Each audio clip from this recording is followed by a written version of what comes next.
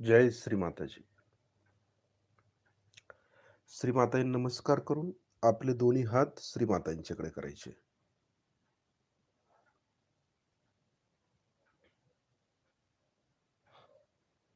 आपण श्री मातांना पाहायचं आहे आणि लक्ष हातामधल्या व्हायब्रेशन्स वरती.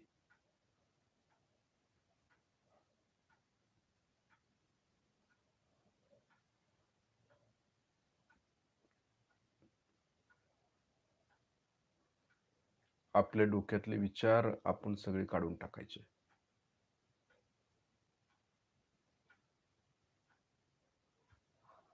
कुठली अटॅचमेंट आपण ठेवायची नाही हृदयामध्ये. सगळं विसरून जायचं. शांत चित्तानं आपण फक्त श्री मातांच्या समोर बसलोय. वर्तमान काळमध्ये आलोय. मध्य नाडीमध्ये फक्त श्री मातांशी आपण चैतन्यानं एकरूप होतोय.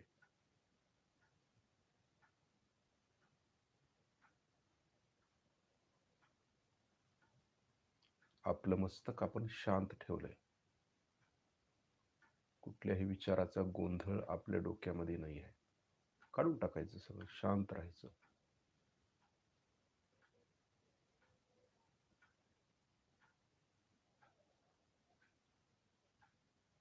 लक्ष थोडस श्वासावरती केंद्रित करूया आपण.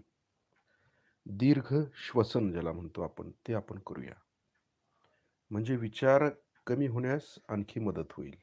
कारण विचाराचा आणि प्राणांचा जवळचा संबंध असतो. दीर्घ श्वसन.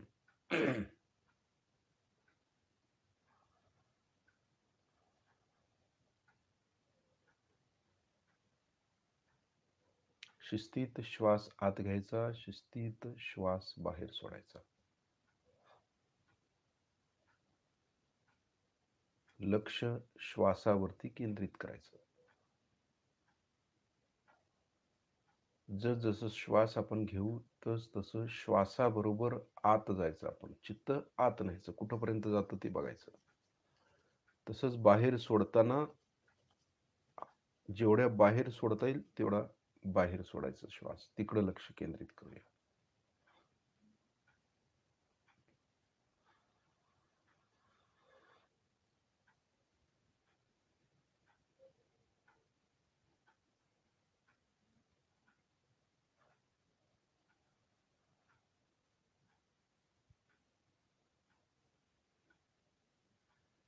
स्लोली करतोय आपण, फास्ट मध्ये नाही. ज्याला भस्त्रिका म्हणतात. भस्त्रिका म्हणजे श्वास घ्यायचा सोडायचा एकसारखं, तर फास्ट मध्ये करायचं असतं. त्याला भस्त्रिका म्हणायचं. म्हणजे भात्यासारखं. भस्त्रिका म्हणजे भाता. लोहाराचा भाता असतो ना, तुझा आवाज कसा येतो तसं श्वास घेतोय, श्वास सोडतोय एकसारखं. त्याला भस्त्रिका म्हणतात. भस्त्रिका प्राणायाम. परंतु ते आपण एवढ्या फास्ट न करता फक्त शिस्तीत श्वास आत घ्यायचा, शिस्तीत बाहेर सोडायचा. आणि त्या श्वासाबरोबर आपण आत आणि बाहेर असं दोन्हीकडे व्हायचं. म्हणजे त्याला श्वास आपण आत घेतो, थोडासा रोखून धरतोय किंचित, त्याला अंतरकुंभक म्हणतात. त्यानंतर थोडासा बाहेर सोडतो आणि बाहेर थोडा वेळ रोखून ठेवतो, त्याला बाह्य कुंभक म्हणतात. ज्यावेळी मनुष्य समाधी अवस्थेमध्ये जातो त्यावेळी त्याला बाह्य कुंभक लागतो किंवा लावायचा असतो. बाह्य कुंभक समाधी अवस्थेत जात असताना. ही फार पुढची स्टेप आहे, परंतु याची माहिती असणं आवश्यक आहे.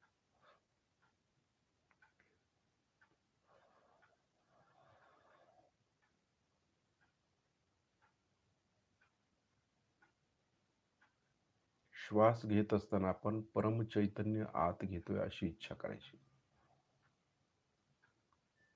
आणि श्वास सोडत असताना आपल्या डोक्यातले विचार, निगेटिव्हिटी आपण सोडतोय अशी इच्छा करायची.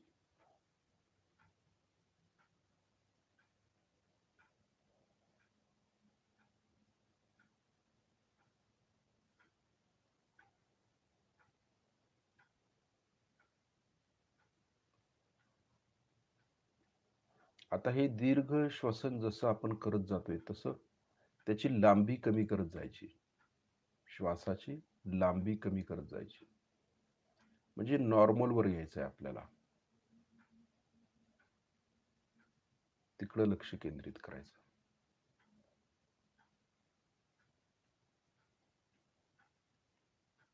कुठलाही विचार नाही. त्याच वेळेला सगळं सोडून देतोय आपण. फक्त लक्ष श्वासावरती आहे.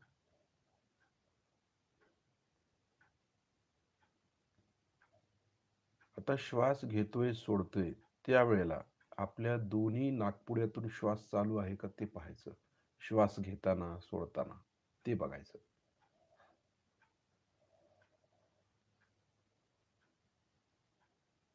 म्हणजे दोन्ही नाकपुड्यातून समान श्वास घेतो, दोन्ही नाकपुड्यातून समान श्वास सोडतोय.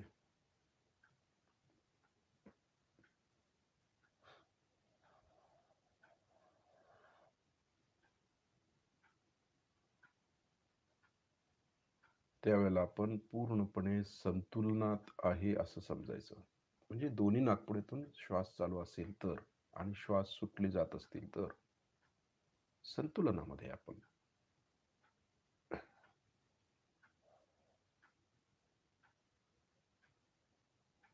हे श्वासावरती बरंच काही अवलंबून आहे, प्राणावरती बरंच काही अवलंबून असतं. त्याला प्राणायाम म्हणतो. कारण या प्राणायामामुळेच आपण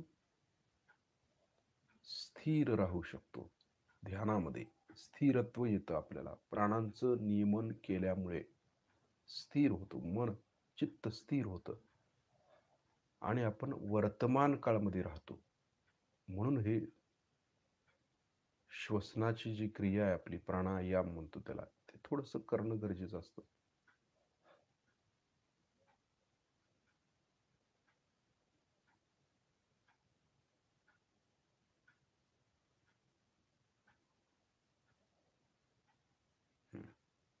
आता आपलं लक्ष श्री मातांच्याकडेच आहे. लक्ष हाताच्या बोटांच्या वरती पण ठेवतोय आपण. आता हातातून आपण चैतन्य घेतोय. श्री मातांच्याकडून जे चैतन्य आपल्याला येते ते आम्ही हाताच्या बोटातून शोषून घेतोय. बघा, जसं प्राणवायू नाकाने आपण घेत होतो तसं चैतन्य आता आपण हातातून शोषून घेतोय.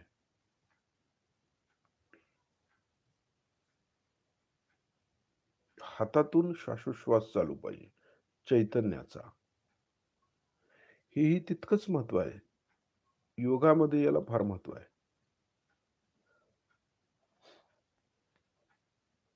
हात बोलू लागतील असं म्हटलं ना.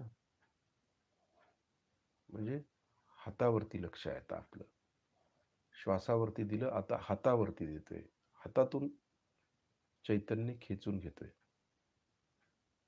हा ही आपला प्राणवायू किंवा अमृत वायू म्हणा यातला. जसं शरीरासाठी प्राणवायू घेतला तसं आत्म्यासाठी अमृत वायू, चैतन्याचा वायू, ते आपण खेचून घेतोय.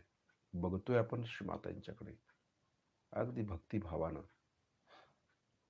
तर यामध्ये जेवढी आपण श्रीमातांची भक्ती करू तेवढ्या व्हायब्रेशन्स आपल्याला जास्त येत असल्याचं जाणवतील. कारण हृदयाशी संबंधित आहे हे. कारण हृदयामध्ये आत्मा आहे आणि आत्म्याच्या आपण अधिक जवळ ज्यावेळेला जातो त्यावेळेला आपले अष्टसात्विक भाव दाटून येत असतात. आणि हे अष्टसात्विक भाव दाटून आले की व्हायब्रेशन्स आपल्याला वाढत असल्याचं जाणवतील. म्हणून लक्ष व्हायब्रेशन्स वरती आहे आता.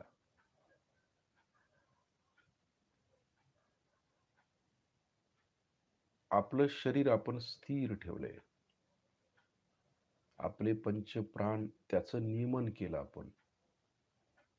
आणि आता चित्त स्थिर राहण्यासाठी, त्या स्पिरिच्युअल लेवलपर्यंत जाण्यासाठी, आत्मिक स्थितीपर्यंत जाण्यासाठी आपण श्रीमातांच्याकडून व्हायब्रेशन्स खेचून घेतोय. म्हणजे याला प्रक्रिया आहे. शरीरातून त्या अवस्थेपर्यंत जाण्यासाठी काही प्रक्रियेतून जावं लागतं आपल्याला. त्यामधली ही एक प्रक्रिया.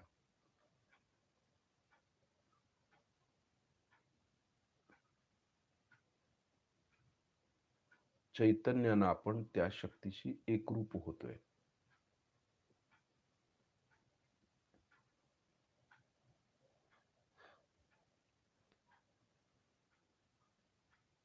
आता श्री माताईंना पाहत पाहत आपले डोळे आपण बंद करायचे.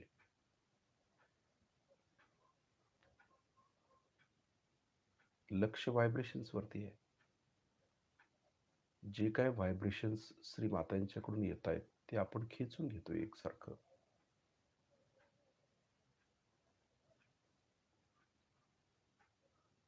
कधी पण आपण श्री मातांच्या समोर व्हायब्रेशन्स घ्यायचे बसताना, श्री मातांच्या समोर ज्यावेळी बसतो ना, त्यावेळेला चित्ताला कधी मोकळं सोडायचं नाही.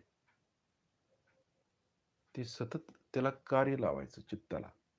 नाहीतर ते काय होतं की आपल्या डोक्यामध्ये सतत विचार येत राहतात, चित्त भरकटतं. त्याला कुठेतरी लीन करावं लागतं. त्यासाठी नामस्मरण ही प्रक्रिया आली. परंतु आपण ते न करता आपल्याला व्हायब्रेशन्स वरती लक्ष देणं गरजेचं असतं आपलं. म्हणजे तिथं लीन करायचं चित्ताला, व्हायब्रेशन्सवर, चैतन्यावरती, परमचैतन्यावरती.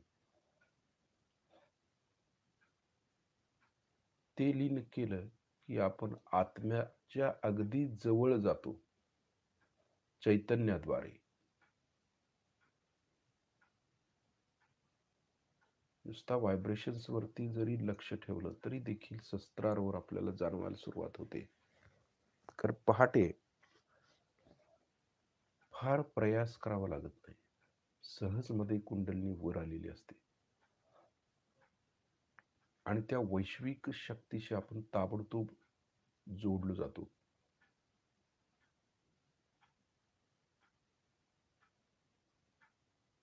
काहीही न करता आपण त्या शक्तीशी जोडलं जातो.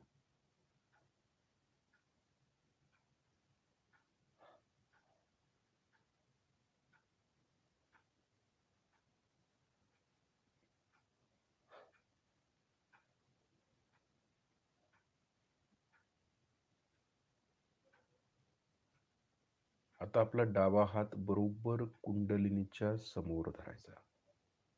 उजव्या हातानं आपली कुंडलिनी आपण वरती चढवायची शिस्तीत. लक्ष कुंडलिनीवरती ठेवायचं. बघा, पहाटे तर लवकर जाणवतं ते. जसं जसं आपण वर हात नेऊ तसं आपल्या हाताबरोबर कुंडलिनी शिस्तीत वर येत असल्याचं जाणवतं. बघा, पाठीच्या मणक्यातून शिस्तीत वर येते. लक्ष दिले की जाणवतं. शिस्तीत घ्यायची तिला वरती आणि एक गाठ मारायची, वर तिला बांधायची. दुसऱ्या वेळेला परत बघा, अनुभव आहे. शिस्तीत वर घ्यायची, आपल्या हाताबरोबर ती वर येते.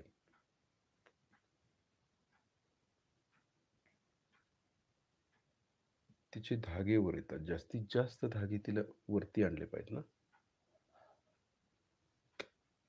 2 गाठी मारतोय. तिसऱ्या वेळेला परत वरती चढवतोय.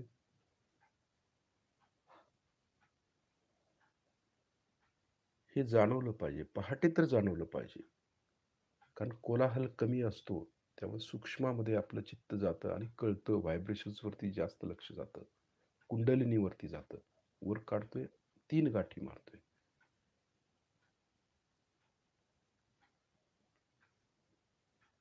आता कवच डावीकडून डोक्यावरून उजवीकडे हात. बघा, उजवीकडून डोक्यावरून डावीकडे हात. कवच तयार झालं. त्या कवचाकडे लक्ष द्यायचं. शिस्तीत घ्यायचं.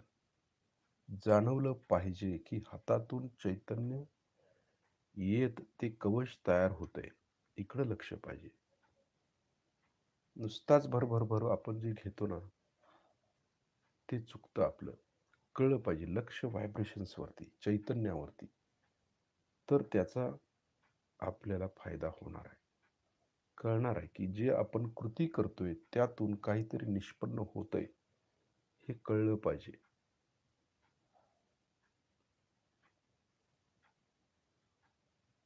आणि हे कवच तयार करून त्या कवचामध्ये आपण सुरक्षित आहे, आतमध्ये स्थिर आहे, हे कळणं आवश्यक आहे. आता आपले दोन्ही हात श्रीमातांच्याकडे, लक्ष व्हायब्रेशन्स वरती आणि आपल्या कवचावरती द्यायचं. बघा, जे कवच आपण घेतलं, जे बंधन घेतलं, ते बंधन आपल्याला बसलंय की नाही ते पाहायचं. हे गरजेचं आहे. ही धारणा आहे. कारण ज्या गोष्टी आपण करतो त्या आपण धारण केलेल्या आहेत की नाहीत हे बघणं गरजेचं आहे की नाही? त्याची आवश्यकता आहे.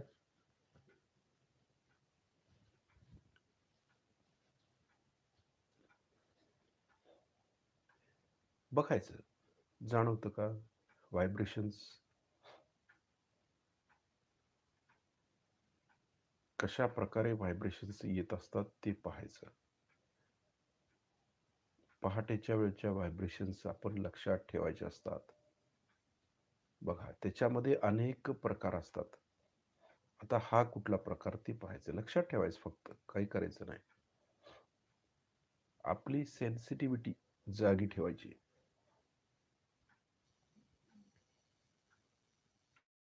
म्हणजे त्याच्यावरच सगळा सहयोग अवलंबून आहे. स्पिरिच्युअल लेवल जी म्हणतो ना आपण, ती संपूर्ण चैतन्यावरती अवलंबून आहे. आपल्याला जी स्थिती प्राप्त होते ती चैतन्यावरतीच आधारित आहे. आपण कुठल्या स्टेपला जातो ती चैतन्यावरती समजतं. आणि जाणीवेद्वारे कदाचित आपण लक्षात येणार नाही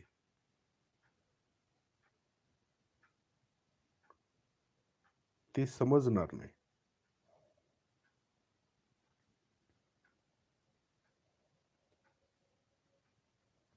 ज्या व्हायब्रेशन्स येत आहेत त्या व्हायब्रेशन्स आपण खेचून घेतोय आणि लक्ष कवचावरती आहे आपलं. बघा, जाणीव झाली.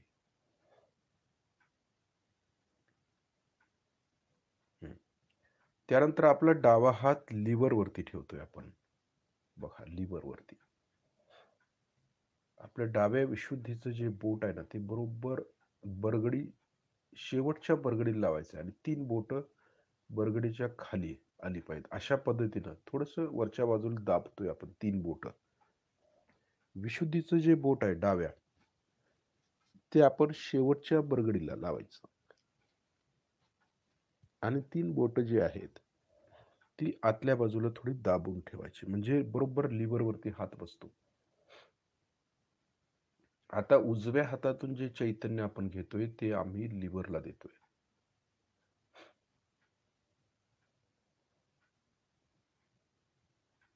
एकसारखं उजव्या हातातून चैतन्य घेतोय, डाव्या हाताद्वारे ते आम्ही लिव्हरला देतोय.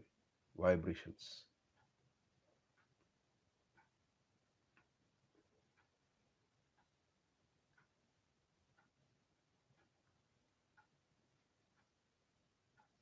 कुठलाही विचार नाही याच्यामध्ये, फक्त जाणीव.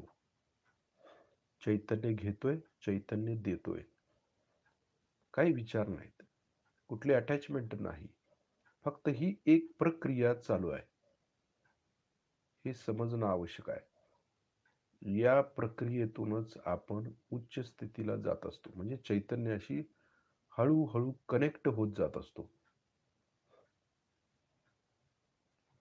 जे आपले ड्रॉबॅक आहेत ते आपण काढून टाकतोय, म्हणजे अडथळे, ध्यानामध्ये जे अडथळे येत आहेत ना ते आपण काढून टाकत असतो.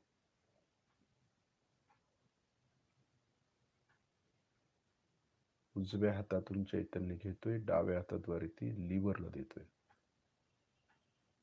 लिव्हर शांत व्हावी, उष्णता कमी व्हावी. आणि जाणीव वाढावी यासाठी आहे.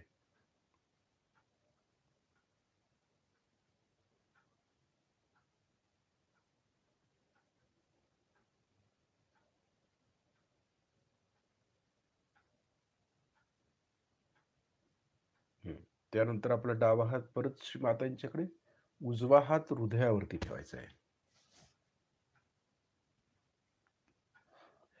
आता डाव्या हातातून चैतन्य घ्यायचंय, उजव्या हाताद्वारे ते आपल्या हृदयाला द्यायचं आहे. काही म्हणायचं नाही, फक्त प्रक्रिया चालू ठेवायची. चैतन्य घ्यायचंय, उजव्या हाताद्वारे ते हार्टला द्यायचं आहे.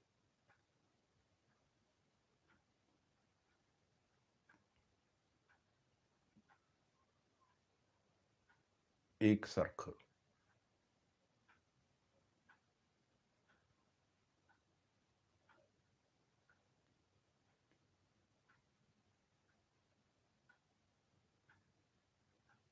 लक्ष व्हायब्रेशन्स वरती पाहिजे. चैतन्य घेतोय, चैतन्य सोडतोय. जसं श्वास घेतो सोडतो तशातला प्रकार आहे हा. हा आत्म्याचा श्वास घेण्याचा प्रकार आणि श्वास सोडण्याचा प्रकार आहे, स्पिरिच्युअल. म्हणून तिकडे लक्ष ठेवायचं. डाव्या हातातून चैतन्य घेतोय, उजव्या हाताद्वारे ते आपल्या हार्टला देतोय व्हायब्रेशन्स.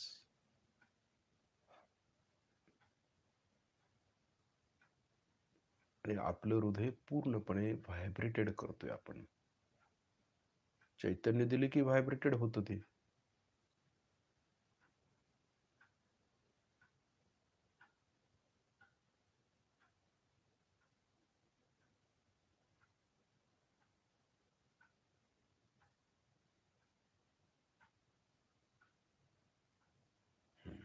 त्यानंतर आपला उजवा हात श्रीमातांच्याकडे करायचा आहे, डावा हात उजव्या अनाहत चक्रावर ठेवूया. बघा, उजवा हात श्रीमातांच्याकडे, डावा हात उजव्या अनाहत चक्रावरती. उजव्या हातातून चैतन्य आपण खेचून घेतोय, डाव्या हाताद्वारे ती आपल्या फुफ्फुसाला देतोय. इच्छा करायची तशी.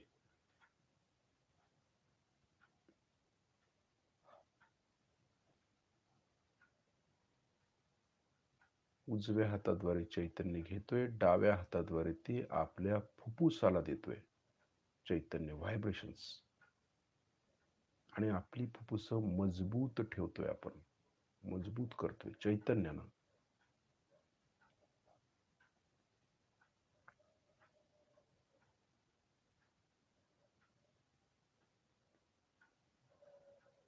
कुठलाही विचार न करता ही प्रक्रिया आपली चालू ठेवतोय.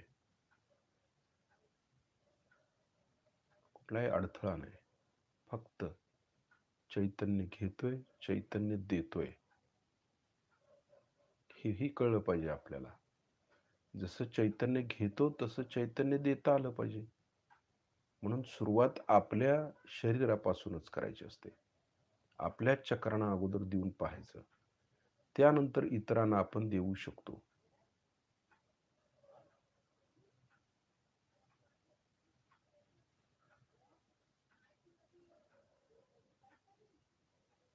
त्यानंतर आपला डावा जो हात आहे तो श्रीमातांच्याकडे करायचा आहे. उजव्या हाताचा तळवा आपल्या डोक्याच्या टाळूवर दाबून धरायचं. मान थोडी खाली झुकवूया. हात दाबून शिस्तीत फिरवायचा. बघा, ज्या ठिकाणी आपण हात फिरवतोय त्या ठिकाणी फक्त लक्ष केंद्रित करायचं. जिथं ब्रह्मरंध्र आहे, हे ब्रह्मरंध्र आपलं कायम उघडं राहावं, यासाठीच खरं तप करायचं असतं. सतत उघडं पाहिजे, हे झाकलं नाही पाहिजे, बंद नाही झालं पाहिजे.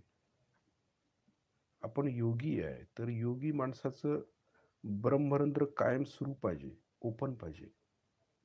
हात दाबून शिस्तीत फिरवतोय, हात स्थिर ठेवतोय, खालची चमडी फिरवतोय. ज्या ठिकाणी आपण हात फिरवतोय त्या ठिकाणी लक्ष केंद्रित करतोय आपण.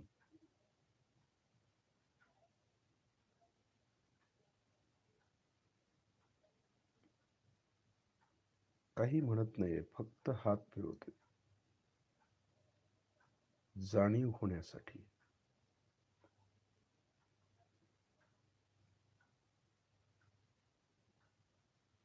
लक्ष डाव्या हाताचा तळवा आणि जिथं आपण हात फिरवतोय तिथं असं दोन्हीकडे लक्ष द्यायचं. बघायचं काय जाणवतं, फिलिंग काय होतात आपल्याला, काय जाणवतं ते पाहायचं. डाव्या हाताचा तळवा आणि ज्या ठिकाणी आपण उजव्या हाताच्या तळव्यानं टाळूला फिरवतोय, टाळूचा भाग तिकडं असं दोन्हीकडे लक्ष द्यायचं. काय जाणीव होते ते पाहायचं.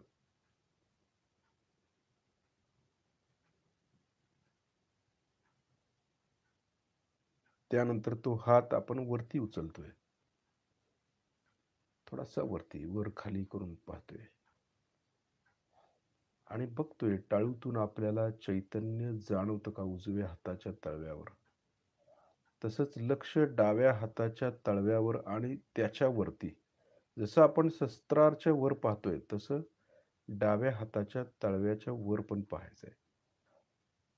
म्हणजे डाव्या हाताचा तळवा आणि त्याच्यावर जाणवतं का बघायचं. तसंच वर शस्त्रामध्ये आणि वरती वर खाली गोल फिरवून बघायचंय.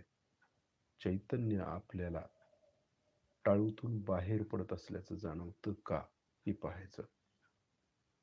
हे समजणं अत्यंत आवश्यक असतं ध्यानाच्या वेळेला, कारण इथंच ध्यान करायचं असतं. हात खाली घेऊया.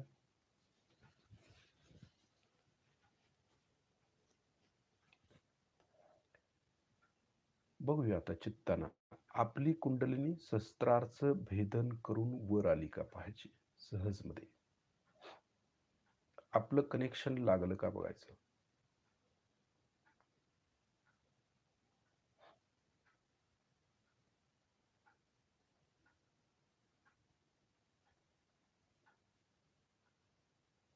स्थिर बसलोय आपण, आपल्याकडेही लक्ष आहे, स्थिर बसलोय आपण, हालचाल नाही, कुठले विचार नाहीत, कुठली अटॅचमेंट नाहीच.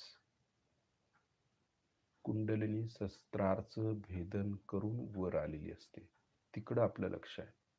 एकाग्रतेनं आपण पाहतोय तिला, ती शिस्तीत वर येते, तिची जाणीव होते.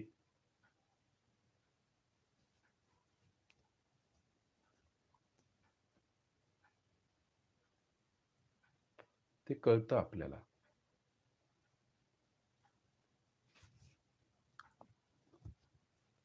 हेच महत्वाचं आहे. मग तिला आपण वरती वरती उचलतोय थोडस शस्त्राच्या वर.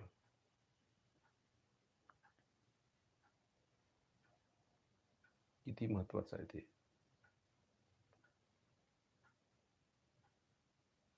बघा आता हळूहळू कुंडलिनी शस्त्राच्या वर नेतोय आपण, येते का पाहायची. अगदी थोडासा प्रयास करतोय आपण वरती वरती नेण्याचा, आणि ती आली पाहिजे आपल्या चित्ताबरोबर. तिला वरती वरती घेऊन जाते. अशी किती वर जाणार ठरलेलं आहे. माणसाची उंची किती वाढायची ते ठरलेलं आहे ना. जास्त उंच होऊन चालत नाही, जास्त बुटका होऊन चालत नाही. म्हणजे निसर्गाशी आपण एकरूप होतोय. निसर्गाच्या विरोधात जर आपण जात असू तर आपल्यात बेढपणा येतो. तसं कुंडलिनी जी आहे ती पूर्ण विराट मध्ये जाऊ शकते, ती खुजी होता उपयोगाची नाही. लक्ष वरती वरती ठेवतोय आपण बघा, शस्त्राच्या वर पूर्ण कुंडलिनी शस्त्राच्या वर आणायची.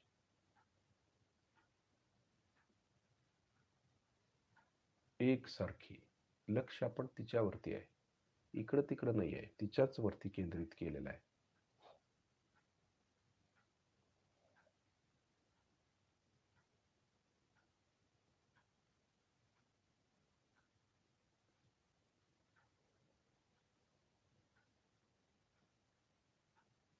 बाकी काही ऐकत नाही. जरी कानातून आवाज येत असले तरी कुई असा जो आवाज येतो व्हायब्रेशनचा, सू असा, तिकडे लक्ष दिलं तरी चालतं जर आवाजाकडे जात असेल चित्त तर. आणि लक्ष शस्त्राच्या वर कुंडलिनीवरती आहे. अटेन्शन ज्याला म्हणतो आपण. त्यामुळं हातातील व्हायब्रेशन्समध्ये थोडासा बदल होत राहतो, कारण चित्त वर खाली होत राहतं आपलं. त्यामुळे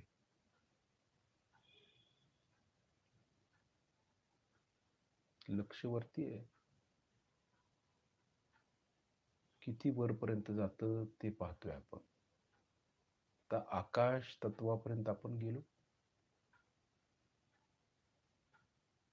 सहज मध्ये जातं आकाश तत्वात.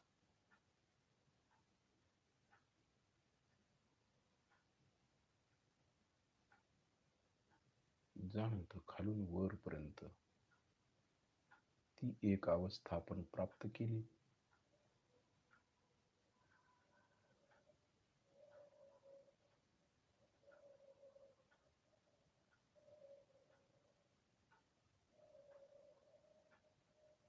सहज मध्ये कुंडलिनी सहस्त्रारच्या वर आली.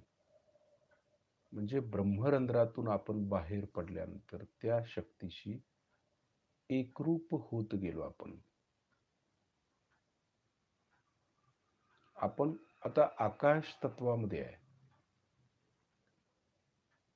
त्या पोकळीमध्ये आहे, ते आपल्याला जाणवतं. म्हणजे ही स्थिती सर्वांनाच यावी, कळावं की खरोखर आकाश तत्वामध्ये आपण आलो. कळतात व्हायब्रेशन्स वरती पण कळतं की चित्त कुठे आहे, आकाश तत्व. मग त्याच्या व्हायब्रेशन्स हातावरती जाणवतात.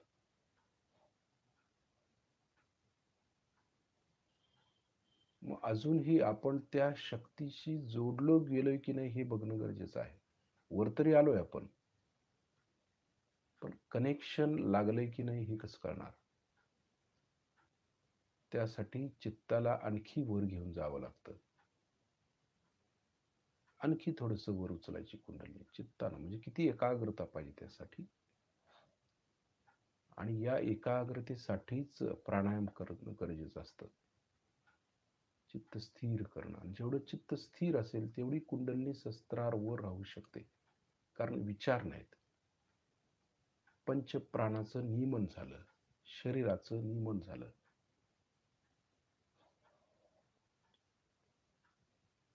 म्हणून जी स्पिरिच्युअल लेवल आहे ती स्थिर करण्यासाठी या गोष्टी पहिला कराव्या लागतात. शरीर स्थिर करावं लागतं, प्राणाला स्थिर करावं लागतं, आणि मग कुंडलिनीचं जागरण. मग तिला आपल्या इच्छित स्थळी आपण घेऊन जाऊ शकतो. कनेक्शन ज्याला म्हणतो. वैश्विक शक्तीशी जोडलं गेलं पाहिजे. हे फार महत्वाचं आहे आणि ते कळलं पाहिजे आपल्याला की आपण जोडलो गेलोय आता. नुसतीच वर यायचं नाही आहे, तर जोडलं पण जाणं आवश्यक आहे. जॉईंट ज्याला म्हणतो आपण. त्याच्यासाठी आणखी वरती उठावं लागेल. आकाशाचेही वर.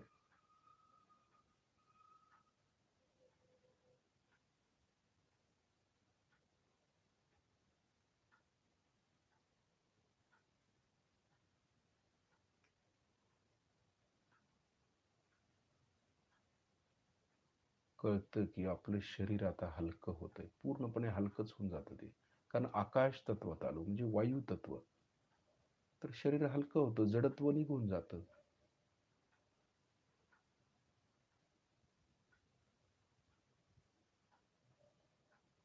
आणि त्या जलतत्वाच्या स्थितीपर्यंत येतो आपण. बघा आकाशाच्या वर काय, क्षीरसागर जलतत्व आहे की नाही ते पाहायचं पहिलं. बघायचं, स्थिर होऊन बघावं लागतं, समजून घ्यावं लागतं, मग ते कळतं. उगीच आहे म्हणून इमॅजिन करून नाही चालत. लवकर त्या स्थितीला आलं की मग कळतं. हातावरती समजायला पाहिजे, बॉडीवरती समजलं पाहिजे, सूक्ष्म देहावर कळायला पाहिजे. मग आहे हे प्रूफ होतं. उगीच आहे म्हणून आपण ते बाऊ करत नाही. त्या अवस्थेपर्यंत जाण्याचा प्रयत्न करतोय आपण. बघा हळूहळू पुन्हा वरती. कदाचित कुंडलिनी खाली आली, पुन्हा वरती आकाशापर्यंत, आकाशातून पुन्हा वरती जल. यासाठी स्थिरत्व असणंच गरजेचं असतं. स्थिर. कारण वरती राहणं म्हणजे सोपं नाही. त्यासाठी आपलं शरीर, मन आणि भावना या शुद्ध असाव्या लागतात. म्हणजे कुठलीही कमकुवतता आपल्यामध्ये असता उपयोगाची नाही. दुर्बलता म्हणतो त्याला. मग स्पिरिच्युअल लेवलला जाऊ शकतो. नाहीतर नाही. मग खाली येते कुंडली सारखं. म्हणून अगोदरपासूनच आपण सवय लावून ठेवायची निर्विचारितेची. अटॅचमेंट नकोच आहे. कारण उच्च स्थितीला जाताना हे सर्व अडथळे दूर करता आले पाहिजेत आपल्याला ध्यानामध्ये. तर ते ध्यान, नाहीतर सकाळच्या वेळी ध्यान करतो मी तासभर. कशाचं करतो माहिती नाही, पण तो जाणवलं तर पाहिजे. उगीच तासन तास बसण्यात अर्थ नाही. जाणीव होणं आणि तसंच बसणं यात फरक आहे ना. जाणीवेत बसणं ही गरजेचं आहे. लक्ष शस्त्राच्या वरती आहे. आकाशाच्या पण पलीकडे आपण जातोय. हळूहळू जातोय, प्रयत्न करतोय. किती वर जाता येईल तेवढ्या वरती आपण जातोय.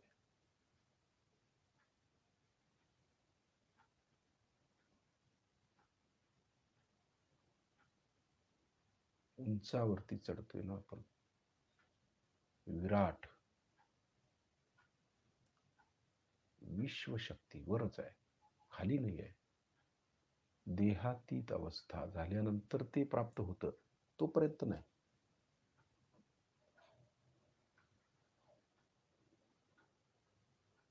देहाच्याही पलीकडे.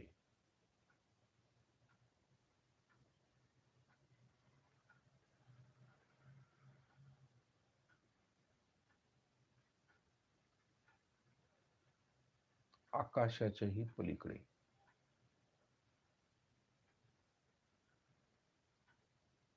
कारण तिथं गेलो तर व्हायब्रेशन्स पण बदलतात आपल्या हातातल्या, शरीरातल्या. शरीरावरती पण कोसळतं ना ते. कारण चित्त वरती नेल्यानंतर आपली बॉडी जी आहे ती एकरूप होते ना. ज्या व्हायब्रेशन्स हातावरती येतात, आता हातामध्ये आपण व्हायब्रेशन्स खेचून घेतोय किंवा बघतोय, हातावरती कळतं.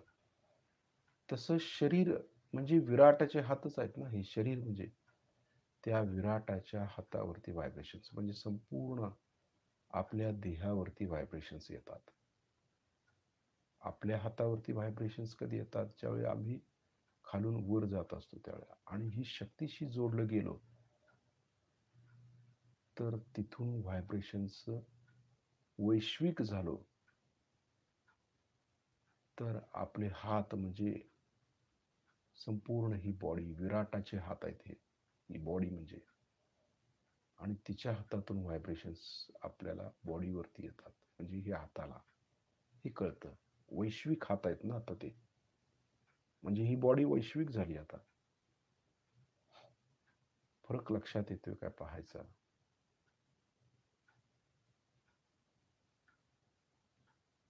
म्हणजे जसं चैतन्य आपल्या हातावरती येतं, हाताला म्हणजे आतून खेचून घेतो आपण, तसं बोटातून, तसं वरून देहातून आपण व्हायब्रेशन्स वरून खेचून घेतोय, देहामध्ये येऊन कोसळतात किंवा खेचतो आपण ते. बघा फरक आहे ना. जसं आपण आकाश तत्वाच्या वर जलतत्वात गेलो आणि जसं वर जाऊ तस तशा वरच्या व्हायब्रेशन, वैश्विक एनर्जीच्या व्हायब्रेशन्स आपल्या बॉडीमध्ये येतात किंवा खेचल्या जातात. जसं हातातून चैतन्य खेचलं जातं तसं बॉडीतून वरून खेचलं जातं. जसं जे टोक आहे, जसं हाताच्या बोटा आहेत, बोटा म्हणजे टोक आहे, टोकातून घेतोय ना आपण व्हायब्रेशन्स नसातून, तशी ही बॉडी आहे, डोकं आहे आपलं. या डोक्यातून म्हणजे वरून व्हायब्रेशन्स डोक्यातून आतमध्ये जातात. बघा, हे ह्यातला फरक आपण लक्षात घ्यावा, हे कळावं आपल्याला. की त्या वैश्विक शक्तीचाच आपण एक अंश आहे, त्या परब्रह्माचाच एक अंश आहे. त्यामुळं आम्ही हे चैतन्य बॉडीतून खेचलं जातं, डोक्यातून आतमध्ये. म्हणजे आपण एक सेल आहे. तसं शरीरात असताना आपली बोटं म्हणजे आपलं सेल झालं, म्हणजे आपण ते खेचतो. आता आपण वैश्विक झालो, विराटाचे बोट झालो, म्हणलं विराटाचं एक बोट आहे आपलं, तर त्या बोटातून ते चैतन्य वरून खेचलं गेलं. हा फरक आहे देहामध्ये आणि देहातीत झाल्यावर. लक्ष वरतीच आहे आणि वरच राहायचं आहे. जलतत्वापर्यंत जाता येते का पाहतोय आणि तिथून चैतन्य खालीपर्यंत शरीरावरती सोडतोय किंवा येतातच. जसं पहिलं पेर, दुसरं पेर, तिसरं पेर जसं आपण हातात घेत होतो ना व्हायब्रेशन्स, तसं बॉडीतून डोक्यावर, कपाळ, मानेपर्यंत, मानेपासून छातीपर्यंत असा आहे ते. ही बोटच आहे समजा आपला देह म्हणजे, आणि वरून व्हायब्रेशन्स आपण या देहातून आपल्या विशुद्धीपर्यंत घेतोय. असं आहे ते. जशी बोटाची प्रक्रिया आहे तशीच ह्या बॉडीची प्रक्रिया चैतन्य खेचून घेण्याची. वरच्या स्थितीला गेल्यानंतर हे मिळतं. म्हणून आपण म्हणतो ना काही वेळेला वरून व्हायब्रेशन्स आल्या, कोसळल्या. तशीच प्रक्रिया हातावरची जशी आहे तशीच बॉडीवरची प्रक्रिया होते. कारण आपण विराट होणं आवश्यक असतं, त्याचा अंश होणं आवश्यक असतं, मग हे कळतं. हा फार सूक्ष्म विषय आहे, कारण सेल होणं म्हणजे सोपं नाही आहे. त्या स्थितीला गेल्यावरतीच आपण सेल होतो, विराटातल्या पेशी म्हणा. आणि त्या प्रत्येक पेशी मधली ती एक आपण एक पेशी सेल आहे, तो खेचून घेतोय चैतन्य वरून, वैश्विक शक्तीकडून, कॉस्मिक एनर्जी. म्हणून ते बॉडीला जाणवतं आपल्या वरून. लक्षवरती ठेवूया आपण, आकाशाच्या वर जल.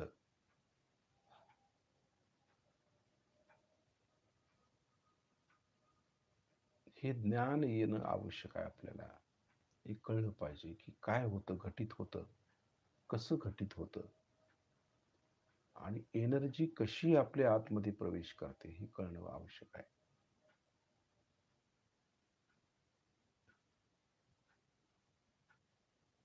त्याच्याशी तर जोडलं गेलोय आपण. वरती लक्ष आहे, खाली नाहीच आहे आपण.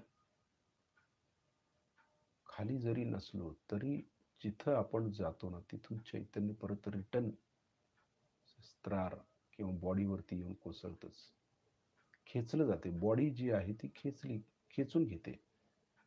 चुंबक आहे ना ते, खेचून घेणारच वैश्विक शक्ती.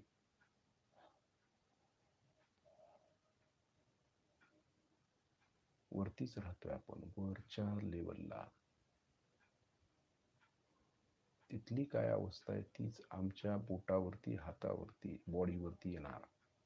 हातावरती म्हणण्यापेक्षा आता बॉडीवरती येणार. आणि ते एक बोट झालं आपलं विराटातलं.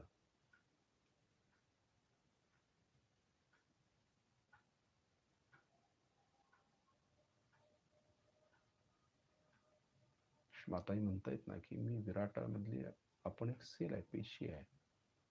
आपणच हात पाय आहोत श्रीमातांचे, विराट पुरुषाचे. विराट पुरुष म्हणजे कोण? शिव आहे, शक्ती. तेच विराट आहेत ना. त्यांचं अंग प्रत्यंग म्हणजे आपण आहे.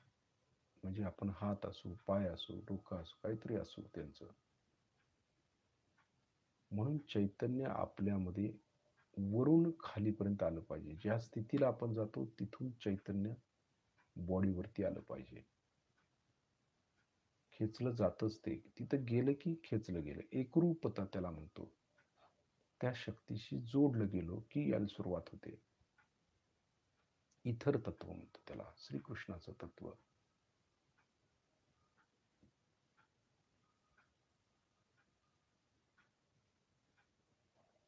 पूर्णपणे आपण वर जोडलं गेलोय.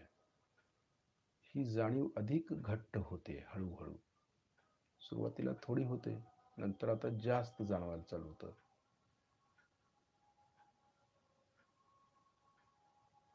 व्याप्ती वाढते शस्त्रांमधली. चैतन्य जाणं आणि चैतन्य परत रिफ्लेक्शन येणं हे महत्वाचं आहे.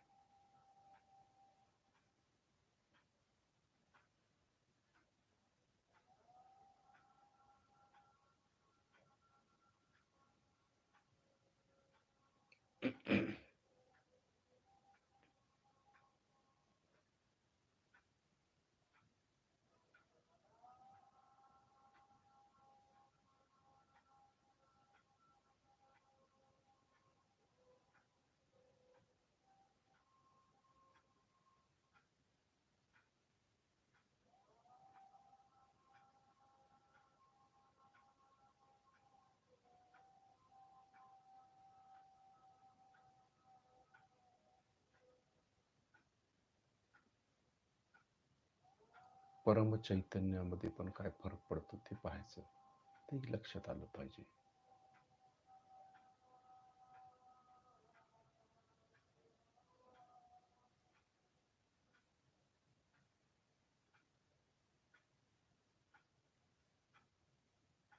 पूर्ण कनेक्ट होतो आपण.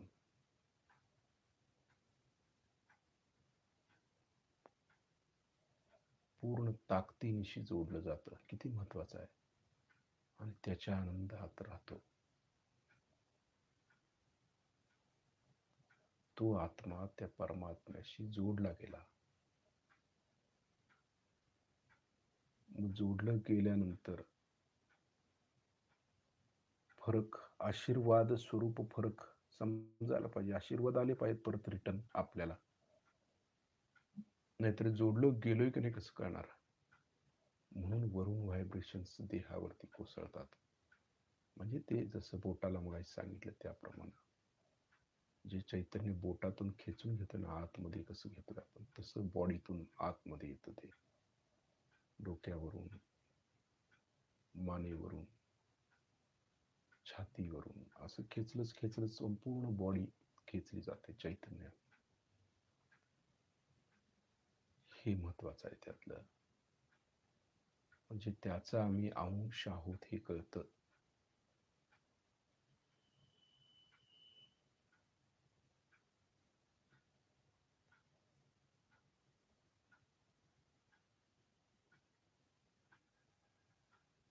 चैतन्यानं न्हावून निघणं ज्याला म्हणतो ना, ते हे कळायला पाहिजे आपल्याला, की आपण त्याचंच आहे, त्याचाच अंश आहे.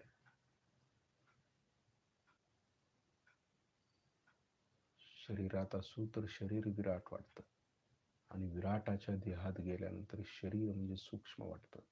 हा फरक आहे.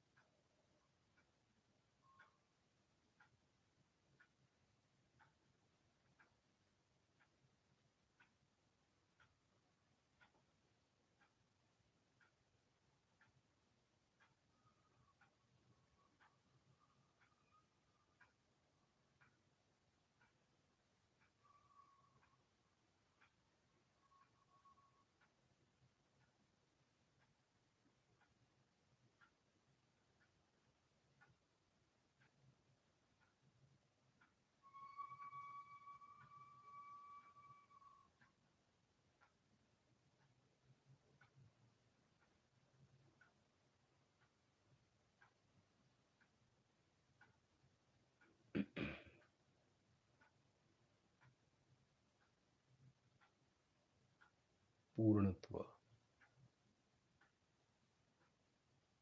तृप्ती मिळते, आनंद, शांती, समाधान मिळालं पाहिजे ध्यानाचं. तर ते ध्यान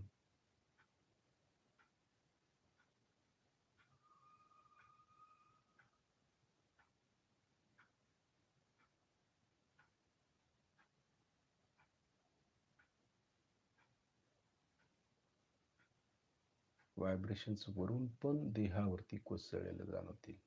कारण देह खेचून घेतो चैतन्य. ही एकरूपता आली पाहिजे आपल्यात. हे जोडणं आलं पाहिजे, महत्वाचं. जॉईंट असं झालं पाहिजे.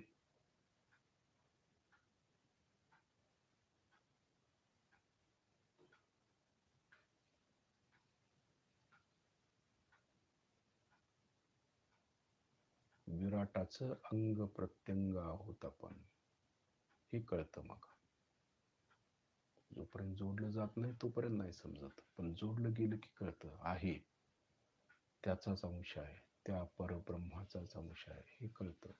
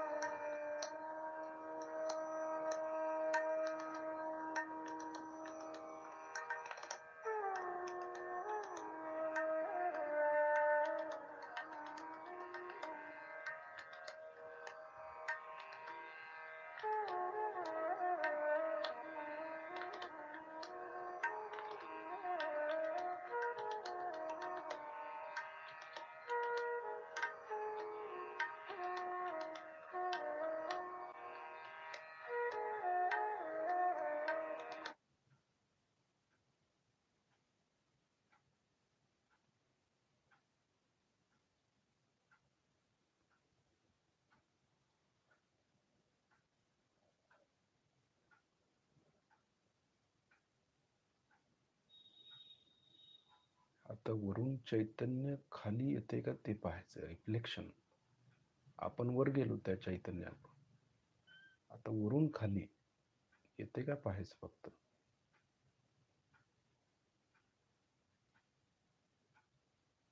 म्हणजे त्या शक्तीशी जोडलं गेलोय असा अर्थ होतो त्याचा. ते बघायचं.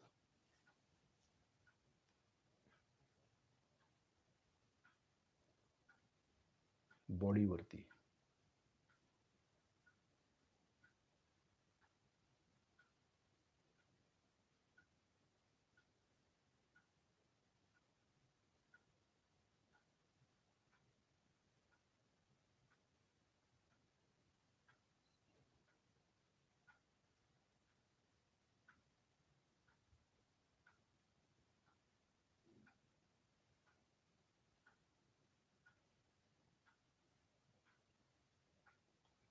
जोडलं गेलोय आपण पूर्णपणे. कनेक्शन अगदी गहन कनेक्शन लागलेलं असतं. स्थिती प्राप्त होणं आवश्यक असतं ध्यानामध्ये.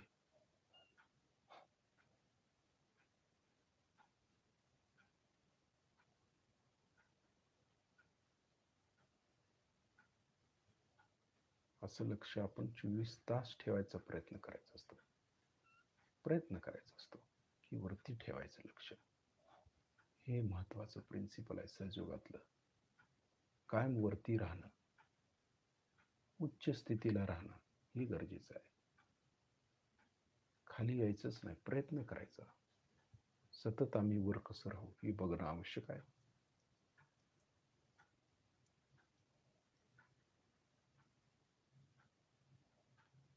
आता हळूहळू आपले डोळे उघडायचे. श्री माताईंना पाहायचं आहे आपण. शिस्तीत उघडायचे. डोळे उघडले जात नाहीत लवकर, हळूहळू हळू उघडावे लागतात. आणि मग श्री माताईंना पाहायचं. चित्त तिथंच असू दे. ज्या ठिकाणी आपण डोळे बंद करून लक्ष दिलं तिथं डोळे उघडे ठेवून लक्ष केंद्रित करायचं. आणि हाताच्या बोटांच्या वर दोन्हीकडं वरून चैतन्य पण आपण देहावरती घेऊ शकतो. देह ते खेचूनच घेतं. वैश्विक शक्ती म्हणजे जोडलं जाणं म्हणजे काय हे कळलं पाहिजे आपल्याला. त्या स्थितीला गेलं की चैतन्य आपल्यात येतच. व्हायब्रेशन्स येत आहेत, ते देह खेचून घेतो वरून. म्हणून ब्रह्मरंध्र किती महत्वाचा आहे, परमचैतन्य किती महत्वाचं आहे ते कळेल. हातातून आपण का व्हायब्रेशन्स खेचून घेतो, ती यासाठी की ही विराटातलं व्हायब्रेशन्स ही बॉडी खेचून घेते. आणि ही खेचण्याची प्रक्रिया सतत पाहिजे. हातातून जसं घेतो ना आपण तसं ही बॉडी वरून खेचून घेतलं पाहिजे. कॉस्मिक एनर्जी, हा फरक आहे.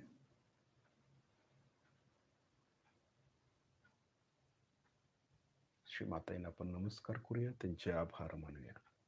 श्री माताजी, आपल्या चरणाशी कोटी कोटी प्रणाम, कोटी कोटी प्रणाम. तर शिस्तीत पुन्हा एकदा आपण बंधन घेऊया. डावा हात कुंडलिनी पुढे, उजव्या हातानं कुंडलिनी वरती उचलतोय. लक्ष कुंडलिनीवरती. शिस्तीत न्यायचं म्हणजे कळतं हाताबरोबर ती वर येते आहे. एक गाठ मारतोय. दुसऱ्या वेळेला शिस्तीत वर येतोय. 2 गाठी मारतोय. तिसऱ्या वेळेला पुन्हा.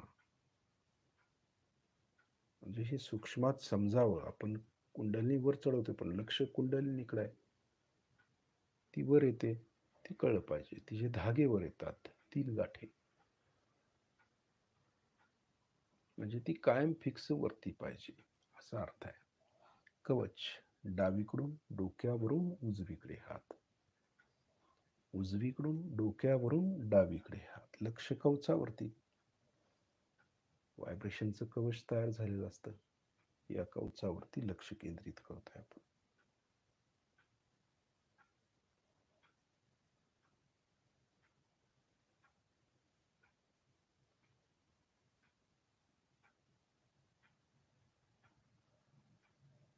हे कवच भेदून कुठलाही व्हायरस, कुठलीही निगेटिव्हिटी आत येता उपयोगाची नाही. किती संरक्षित आहे आपण.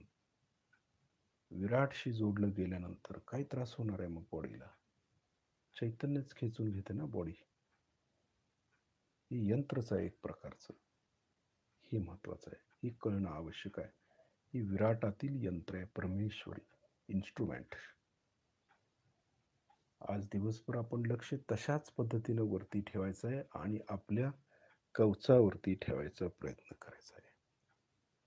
जय श्री माताजी.